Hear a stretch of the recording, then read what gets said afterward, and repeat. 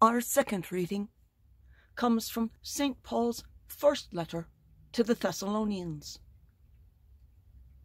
Brothers and sisters, may the Lord make you increase and abound in love for one another and for all, just as we have for you, so as to strengthen your hearts to be blameless in holiness before our God and Father, at the coming of our Lord Jesus, with all his holy ones.